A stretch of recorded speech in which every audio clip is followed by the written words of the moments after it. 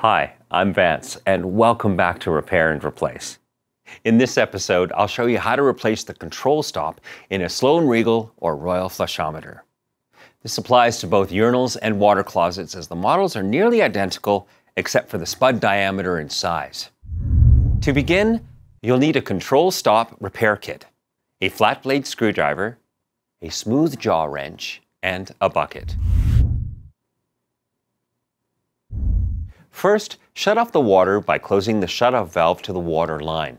This might be located in the ceiling or a wall panel.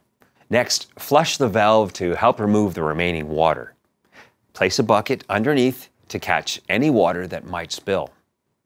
Remove the cap and use a smooth jaw wrench to remove the threaded bonnet nut.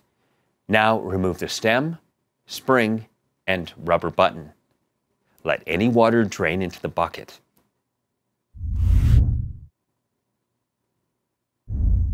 Install the new button, spring, and stem.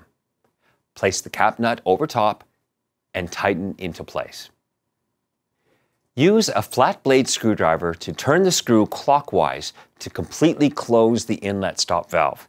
Then open it one full turn to set it to the correct position. Turn on the shutoff valve to the supply line.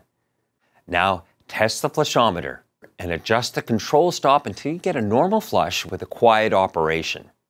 And finally, replace the cap. If you like this video, leave a comment below. To keep up to date with Repair and Replace, please subscribe. And for the widest selection of parts, low prices, and same-day shipping, explore our website below. Thanks for watching.